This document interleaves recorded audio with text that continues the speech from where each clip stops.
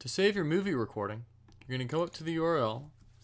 You're going to type in meet.webex.com, take you to the login page, and then you're going to type in your email address and password to sign in.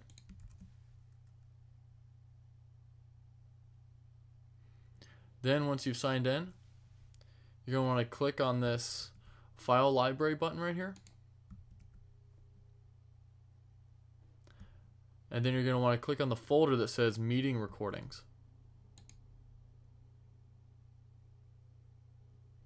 And then once you see a list of all your recorded meetings, you're going to want to go over here to where it says options.